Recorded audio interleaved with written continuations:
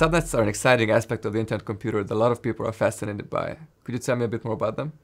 Sure. So the internet computer blockchain provides a world computer that can host the most demanding Web3 services imaginable in a fully decentralized way without the need for traditional IT. And the aim is that one day the internet computer will mostly replace traditional IT, such as corporate cloud computing services run by big tech like AWS. To do that, it has to be able to scale limitlessly and seamlessly. And it does this by forming new subnet blockchains from nodes in its network. And each new subnet blockchain adds additional capacity for hosting smart contract software and the associated data and computation. And what's very, very cool about subnet blockchains is that clever cryptography combines them to form just one shared blockchain. And subnets are completely transparent to users and developers.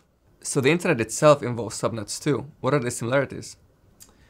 So at its most basic level, the internet consists of subnetworks that are woven together by decentralized protocols to form just one network.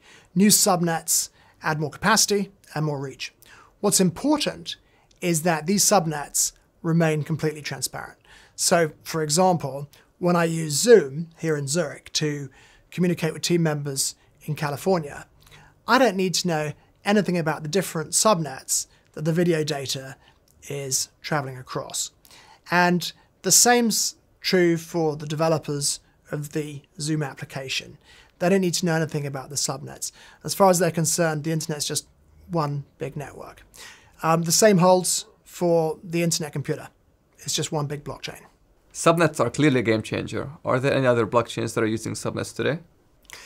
Well, subnets have been part of the internet computer's architecture for many years, from long before the internet computer mainnet launch, May 21.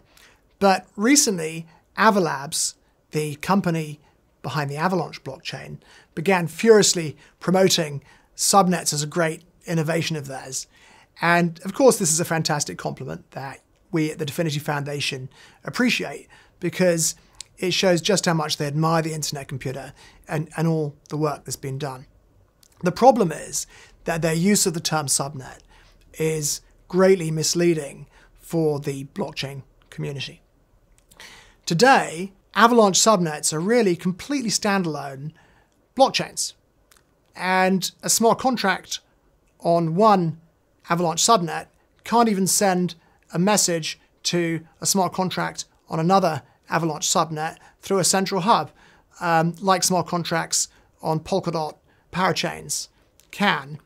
And the Polkadot system is already a big step on from where Avalanche are, albeit those central hubs can become a bottleneck and a single point of failure.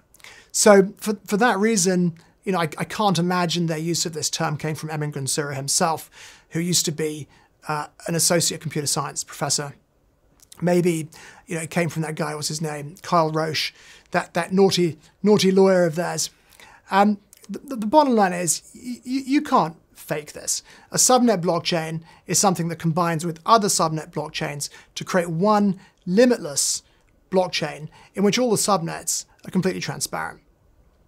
And that means that today in blockchain, true subnets are completely unique to the internet computer. Subnets are how the internet creates one giant world network, and subnets are how the internet computer creates one giant world computer.